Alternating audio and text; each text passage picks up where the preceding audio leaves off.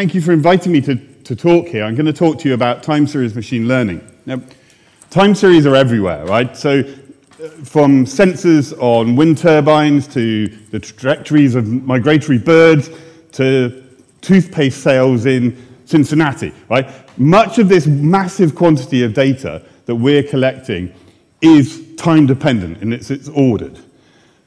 Now, historically, this type of data in machine learning has been treated either based on received wisdom ad hoc transformation or been treated as tabular data.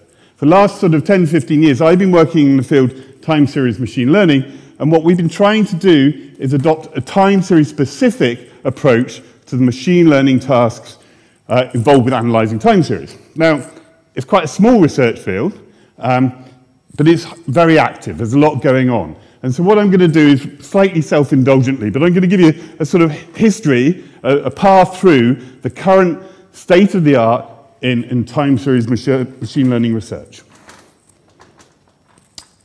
So I'll start off with what is time series machine learning. Right? I'm going to talk about the repository we use and the tasks we're trying to address when we perform time series machine learning.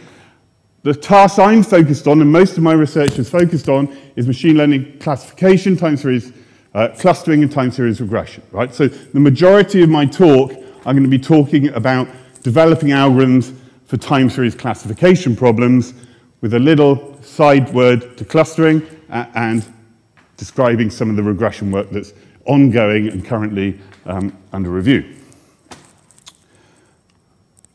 So basics, got to have some definitions. What is a time series? This is more me trying to just constrain the type of problem we're looking at. Time series is an ordered list of observations. We're looking at real value time series. Okay, so not symbolic, it's a whole different area. There's a whole different set of techniques dealing with symbolic time series. We're interested in real value time series.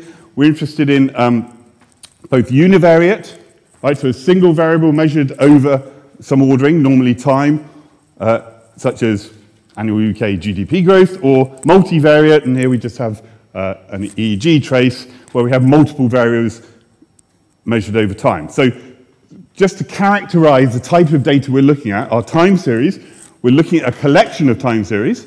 So we've got several observational units, which we call cases. These time series can be univariate, single variate, or multivariate. They can be equal length, and they can be unequal length. They can contain missing values, or they can contain no missing values. So that's the kind of data characteristics of the problems we're looking at.